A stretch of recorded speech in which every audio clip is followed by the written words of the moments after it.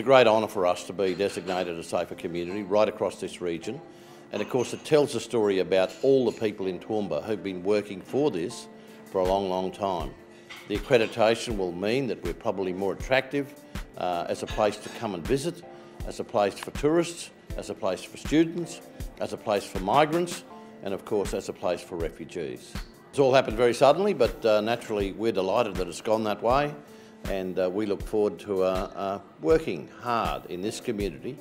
to continue to make it safer and safer and safer by the day.